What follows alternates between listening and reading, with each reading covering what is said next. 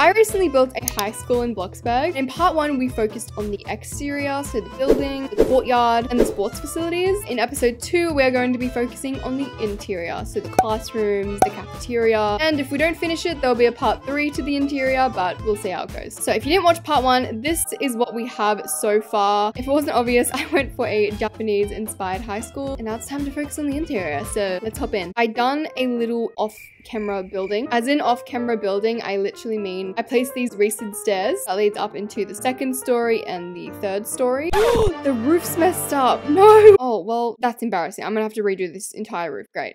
I also added some buildings to the interior, which I'll show you. This is all I added to the 1st floor and the 2nd floor. Just a few walls, nothing too crazy. Now, I want to focus on this section here first. I wasn't sure what color palette to use, so I decided to go with the mid-gray and plaster material. Some short rail molding at the bottom and a flat crown molding on the top. I don't know why, but when it comes to painting walls, I suck at it. Building, fine, whatever. Decorating, love it. Painting walls, I'm just like, why? Also, shout out to my building skills. Why are these pillars like all messed up? There we go. We also need to make sure to add some fences up here so students don't, like, I don't know, fall to their death. I mean, we wouldn't want that, would we? No, I don't think so. Or maybe to add some structure to the school. Some traditional pillars. I don't know what this does. I feel like it just makes it look cool. And we also have like a massive drop here. So I'm thinking, you know what? Why not have a chandelier in the school? Is that a bit extra? Yeah, maybe. I'm sorry, as if you wouldn't want a chandelier in your school. Leaning down on you when you walk in. And as for the entry area, I seen this photo on Pinterest and I love how they had all the lockers. So we're going to do something similar. However, these Bloxburg lockers are way too expensive. Look, lady, whatever you're selling, I ain't buying, yo. My name is Skylar White, yo. So guess what, Pookie? We shall be building our own lockers using simplicity wardrobes. Yes, and if you're wondering how do I turn this into a locker? Make it blue metal, get some of these in square beams, outline the locker. I just realized it's gonna be so annoying if I can't copy this of all the beams. Like if I have to place this one by one, I may potentially lose my mind. Okay, so once you do that, we then make little fake air vent thingies. You know, the ones lockers have, I don't know. Australian schools don't really use lockers. We have lockers, but no one uses them. And if you do use them, everyone looks at you like, what are you doing? What are you doing? So there we go. That is our locker. Okay, can we copy this? We can. Thank the Lord, because I was not placing it all again. The top's a little bit messed up, but am I gonna fix it? Probably not. And the school is weirdly very clean, so we're just gonna have random stuff on top of the lockers. Good thing with these fake lockers is at least this way people can actually interact with them and change their avatar's outfit. So creative genius, if I say so myself. Also, what's up with this lighting, girl? It's starting to creep me out. Like, fix yourself, please. As I was reading your comments on part 2, I don't know why, but this comment made me laugh so much. Someone was just like, you better continue this series, Alaska. There's like this ongoing joke in my channel where I'll start a series and I'll just never finish it. You gotta be kidding me. Guys, that was the old me, okay? You know, the funny thing is I don't even know how many series I have on my channel. So, I mean, hey, if you have a series that you want me to finish on my channel, comment it and let me know, because guess what? I've probably forgotten about it. Okay, I've also added some posters on the walls. I'm eventually going to make a map of the school, so that way people will know where they're going. So I think that's the front entrance to our high school. Now for the left wing. This is technically going to be the hallway. I also want a little teacher's office here where you sign in. I remember my first day of high school, I was so nervous. I went to a school that none of my friends used to go to. So on my first day, I was like so nervous because I'm like, I don't know who to talk to. I don't know anyone. And an even worse thing is on my first day of high school, I was literally late. I missed like the welcoming assembly and I just had no idea where to go. It gave you like a map of the school and I was literally walking around with a map in my hand because I'm like, I don't know where to go. Where am I? So as for these hallways, I'm gonna leave them relatively empty, except on the walls I might have some benches and maybe some bins as well. No littering in my school. Oh, a little fire extinguisher. I kind of forgot we have this. I don't know if I want warm lighting for the hallway or cool lighting like this, or you know what, a mixture of both. Just thinking, another thing we can have on the bottom here is more lockers, but instead of cupboards, we can use cubby shelving mixed with these fabric storage cubes and add little tiny handles. See, like that. Perfect. $1,000? What do you mean things cost money in Bloxburg? Okay, now for this teacher's office here. Okay, so we can have the door here. The sign-in area is a bit small, so we're gonna keep it very minimalistic in here. There's usually 2 ladies working at the front office. I don't know about you guys, but one of them was like so mean. And then the other one was a complete angel. I was someone who was sick a lot during high school. There'd be days where I was really late to school and I'd have to walk up to the front office and sign in and be like, hey, I'm late. And the office lady, she goes, again. Like, girl, it's your job to sign me in. If you don't like me, that's fine. But, you know, watch your mouth. Oh, should we have computers? Yes, we should. And on these folders back here, we'll have just a bunch of these desk organizers, and we'll just have some random books scattered on here as well. And plants, because teachers love their plants. So that's the sign in area done. So now we can start working on the classroom. Salem is literally asleep on my desk, like right next to me, just standing. What kind of cat just stands up when he's sleeping? Now for the classrooms, I want this to be a little bit warmer than the rest of the school, if that makes sense. So for the floors, we're going to use plank. This is such a narrow hallway, so maybe just to break up how ominous they look, we'll have a few lockers in between and just a few more benches to make it less creepy. Right now it's looking like the hallway of hell. So in most Japanese classrooms that I was looking at, they'll have windows inside of the class. So I was like, you know what, that's kind of a cool concept, so I'll do something similar. Oh, and I forgot I was meant to make this an entryway, so we'll quickly add this here before I forget. Should we probably like label the class, like what class it is? Yeah, we should probably do that. We'll just have a painting next to the door that says what class it is. That way you won't pull a me and accidentally walk into science when you have English. Yes, I done that. Yes, I walked out 20 minutes into the lesson really embarrassed. So, classroom number 1, I think I want this to be English. I mean, a good thing about this is once we do one of the classrooms, we can kind of copy the same concept instead of going back and forth and back and forth. So, for the chalkboard, I usually just add a painting and then outline it. So then this way, if I get a cube and then place it on the top here, I can place things such as pen cups, some markers, calculator, and just random school supplies. We can even have a notice board here, and you can have like little taped photographs on the top. We also need somewhere to place all the bags. Some high schools will have these outside of the class and some will have them inside, and then some high schools just won't have them at all, and you have to bring your bag with you as you sit down. What else do we have in a classroom? A clock maybe? Ah yes, a clock. As for the tables and the chairs, I'm just going to use something very traditional, just a plain, boring high school table, except for some reason BLOXBURG does not have them. So yes, we will be having to make them ourselves. Okay, don't call me Bill Nye the Science Guy, but I'm pretty sure if we place the cubes on top of one single cube, you can copy it. So 4 basic shapes like this, 1 more on the top. We'll paint it like a traditional classroom table. Oh, and then there we go. It actually works. And luckily for us, we can just copy these instead of building them all over again. For the chairs, we might just use these folding chairs. And I would usually give all of these students laptops, but considering this is English, you know what? They can read a book. Oh, and I guess pens and pencils. Okay, so then lastly, we just need our teacher's desk. So we'll just have this in the corner right here. And don't worry, the teachers can get laptops, guys. I don't know about your guys' English teacher. My English teacher was so mean to me. Friends would be talking and she'd look at me and she'd be like, Alaska, quiet please. I'm like, girl, I didn't even open my mouth. But it's fine because you know who my favorite teacher was? My geography teacher. And speaking of geography, that is the classroom we are doing it next. Good news is the classrooms are practically going to be the same layout, except the only difference between this classroom and the English class is that this classroom will have a massive world map on the class. And I reckon for the teacher's desk, instead of books, we can have a globe. Serious question though, do Americans learn geography? Because I had a conversation with one of you guys who just happened to be American. And you know what they say to me? Is Australia in Mexico?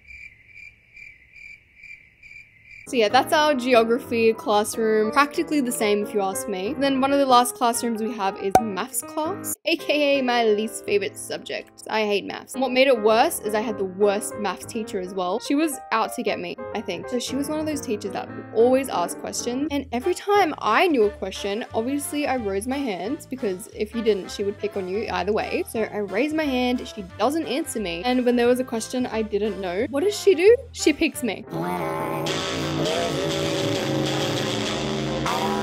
And each of the desks can have a ruler and a tissue box in case you cry because the maths equation is too hard. Like, you know a question is bad when you look over to like the smartest person in the room and they're crying. Okay, so they are the 3 classrooms all complete. Practically the same thing. Now we have this classroom over here, which I want to be culinary class, aka cooking class. This is more of a practical class, so you have to make sure all of the furniture is interactive. We can even add those disgusting commercial display fridges. I hate these because they're $7,000. They literally just serve the same purpose as a regular fridge. Actually, now that I'm thinking of it, I'm going to change the layout of this kitchen. The teachers section can go along this wall here. Okay, I guess this can be the teacher's cooking area. So we watch while the teacher cooks, and then the student section will be in the middle here. I mean, if we schedule this out correctly, I think we'll be able to fit around 4 cooking stations, and each of them are gonna be the same. So 1 basic counter, a sink, soap to wash up the dishes. In cooking class, I always had to do the dishes because I couldn't cook any of the food because I was always allergic. So it was literally just me doing the dishes the entire time. One more thing we can add is maybe some spices, and each section can have their own cutting board. See, that looks pretty cute. And then obviously a hood light, and then we'll just have all the pans along the back wall here. Oh, we might even add some more microwave, and just in case someone accidentally burns down the kitchen, we'll have a fire extinguisher. And as in someone, I mean me, because I suck at cooking. Anyway, so culinary class is complete, which means the left wing is all done. So I think the next thing I want to do is the assembly room or gym room, whatever you want to call it. This shall go in here. I kind of forgot how massive this gym is. But it's okay because we will make it work. All along the walls here, I want to add seats. If I put 3 plain stairs on the edge like this, then this way I can have basic shapes in the middle that technically act as our seats. And then if we want to actually sit on them, we'll copy these long metal benches from the hallway and just add them in the middle like this. See, genius mentality, my darling. Okay, and now that the seats are done, up the top here, we can have massive posters of the school. Okay, now for the lights. This reminds me, I used to always be late to school assemblies, and the annoying thing is you couldn't sit wherever you wanted in the assembly room. So in my homeroom, I would have to go all the way to the front of the assembly to sit down, which was really annoying. Also, I changed my mind. We're not making this assembly. We're making this a swimming pool instead. Don't you guys just love when I change my mind halfway through building something? I bet you love that so much. I bet it's just the best feeling ever. This... I don't know why I changed my mind. I just felt like a pool would look cooler than an assembly. And also, I feel like I would use it more. To be honest, no one's gonna use my assembly. Everyone's gonna use the pool room. We love pools. And a cute little build hack I do with my pools is in between these ropes, I add huge round rods that look like the floaties that go in between the pool. And then for the finishing and the starting line, these party banners. See, voila, we have a pool. Oh, and just in case people need to change into their swimwear, more lockers. Okay, so on a good note, the left wing of the school is all complete. So now we just have the right wing to go. So first up, we have this hallway here, which you guessed it, is going to be exactly the same as the other hallway. You want to see a little magic trick?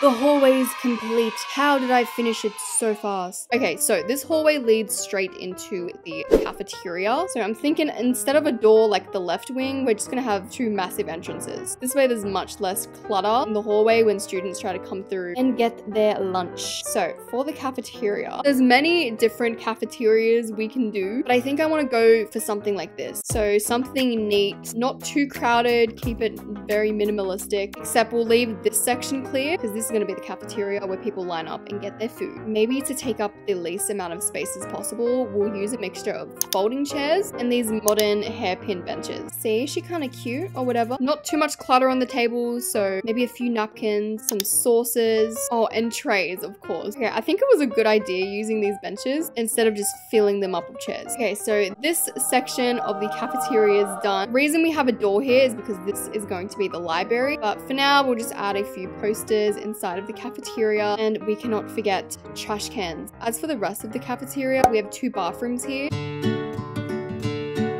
So people can grab their lunch. We need to make sure to add heaps of photo frames. I used to be friends with this person during high school, and she would order the same thing from the cafeteria every single day. I'm not kidding. It was a chocolate milk with chicken nuggets every single morning. In my head, I was like, do you not get sick of that every single day? But then again, I literally have the same lunch every day, so I can't say anything. I'm not gonna have the line here. I'm just gonna assume people are going to line up in an orderly manner. I mean, you guys will definitely line up in an orderly manner, right?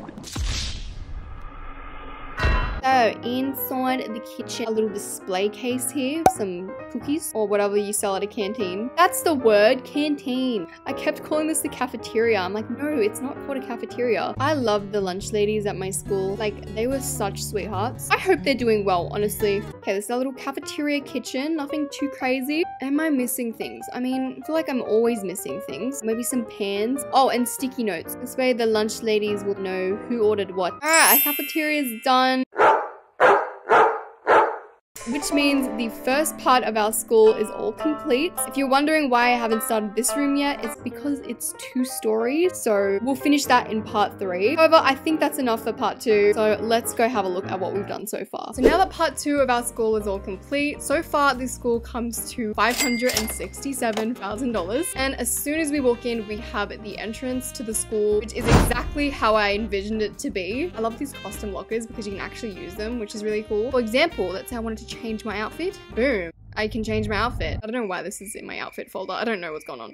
And over to the left wing, as you can see, we have an example of a map. This is obviously not the map of the school, but eventually it's going to be a map of the school. And if we make our way through the left wing, we of course have the front office where we sign in. And then if we keep coming this way, we have all of the classrooms. So for example, we have classroom 1, which is the culinary class. It's pretty spacious, to be honest. I think each cooking station fits 2 people, so it's pretty spacious. This is where the teacher goes and shows the class who's boss. And then if we go to classroom number 2, we have the English classroom. Just ignore the fact that this book currently says biology. So yeah, one thing about these classrooms is they're pretty much all the same. For example, this is our English class, and then this is classroom 3, aka the geography class. Few minor changes, but nothing too significant. And then classroom number 4, aka maths class. Ew. My maths class in high school literally had this exact meme. I don't know if I've told you guys this before, but literally this exact meme. My teacher was very weird. So yeah, this is maths class. I don't want to be in here longer than I have to. And then the last room we have on the left wing is the hall room, which was originally the hall, but I hate halls and I hated assemblies, so I'm making it a hall room instead. So now over to the right wing. Oh wait, was it the left wing or the right wing? I think it was the right wing. I'm gonna say the right wing. So if we come through the right wing, we have another massive hallway that leads straight into the cafeteria. To be honest, I like the way the cafeteria turned out. It's not too crazy. I like the aesthetic as well. And then we have, of course, the canteen room, and then the bathrooms over here. And if you're like, Alaska, why don't you go inside the bathroom? Listen, all right? Because I forgot to add the bathrooms, but I will next episode, I promise. So yeah, I hope you enjoyed part 2 of my little school series. The school is actually turning out so cute, and I can't wait to finish it next episode. So make sure to stay tuned for that, and I'll see you in the next one. Bye.